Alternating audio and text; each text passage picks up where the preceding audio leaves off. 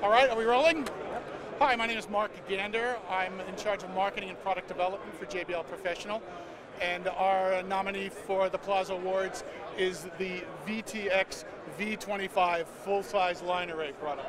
It's a double 15-inch, three-way product.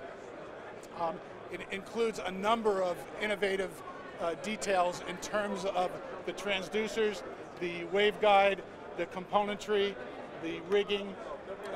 The JBL VTX has been one of the industry standards in line arrays for a dozen years, and this VTX line is the next generation of that product. This is a full-size line array with 15-inch woofers. Starting with the 15-inch woofer here, JBL has a number of patents on what we call differential drive. This is actually a neodymium magnet, two voice coils on the same voice coil tube that's driving the cone, and a heatsink nest around the whole assembly. This 15-inch driver was purpose-built for the V25. It's the first time we've done two 4-inch voice coils.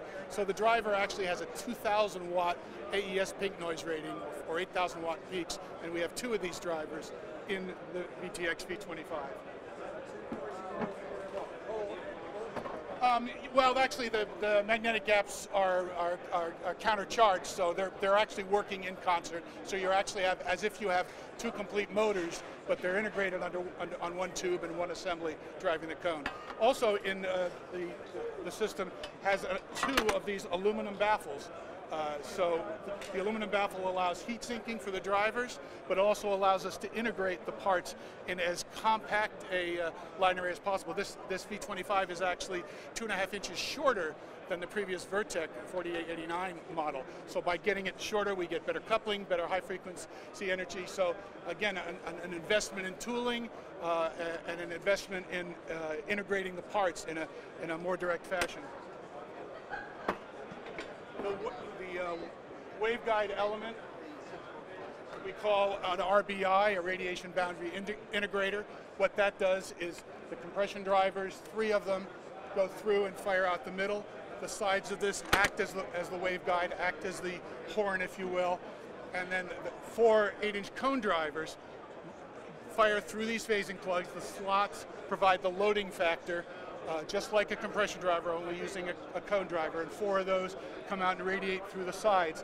This is a next generation design. We actually have two patents on the radiation boundary integrator that was used in the VTX. This next generation design also uses resonators on the sides to cancel any reflections back from the front. So not only do we get a smoother curve, but this next generation also provides much more precise horizontal pattern control for the mids and high frequencies. The real most innovative story in putting these elements together is the high frequency element. We call this the D2 driver because it's actually two voice coils and two diaphragms integrated into one compression driver. This is an exploded view of the D2. If you'll notice, you see there's sort of a hole down the middle and there's that cone-shaped thing there. There's actually two phasing plugs, two voice coils, and two diaphragms. If you look very closely, you can see the copper from the, or rather aluminum wire from the voice coil there. And the voice coil is an annulus, like the original JBL bullet or slot tweeter designs from the 1950s, but using that annular diaphragm design, you don't have the dome in the center. You have the voice coil, you have a V-shaped inner and outer diaphragm, but no dome. So by getting rid of the dome, we actually eliminate all those breakup modes that typically go on in the upper octave or two on a compression driver. We're just using the inner and outer annulus diaphragms, and they're clamped on the outside edges and clamped in the center by the driving voice coil. So you get very, very good control by using two of those diaphragms, two pairs of the annular diaphragms. We get the same equivalent area as a single large compression driver, but without the breakup modes. The driver actually goes out to beyond 30 kilohertz. It's 10 dB down at 40 kilohertz or so. So very extended response, very smooth response, and very low distortion. No subharmonics and no breakup. So the D2 driver, three of them mounted on the RBI, it really is what makes this a very dramatic, different next generation in line array technology. Additionally, there's a lot of facilities in terms of the rigging and suspension. We have our patented rigging assembly that was done for the original Vertec. There's actually a change in the way you can adjust the rigging so it's more precise in terms of the stepping for the amount of degrees and angle relative one box to another. There's also a laser that you would typically mount one left and right on the top box. We have a line array calculator that computes and predicts what the shape of the array should be to aim it at the seating plane, the audience area. The laser allows you to mount that physically on the top of the array and aim it out to the corresponding point that you've predicted, and make sure you've positioned the array trim height and angular selections to properly cover the audience.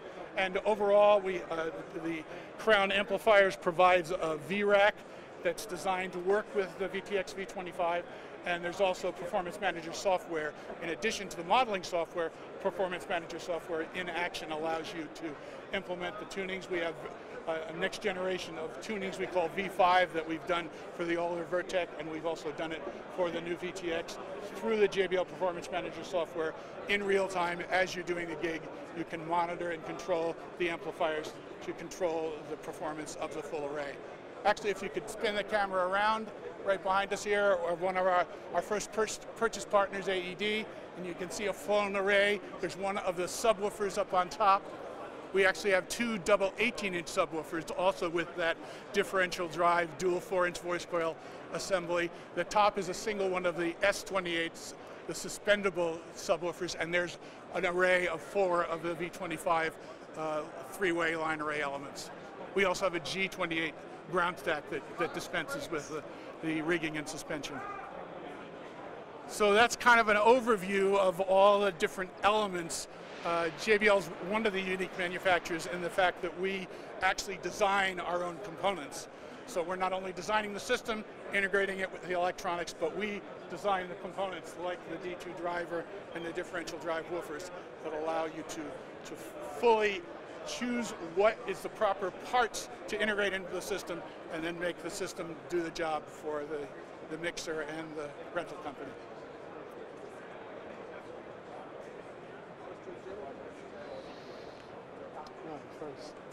What kind of distortion are you achieving on the high frequency end? Well, we eliminate the subharmonics, which all dome type compression drivers are subject to. I think if there is an AES paper on the D2 driver, it's been published and it's available.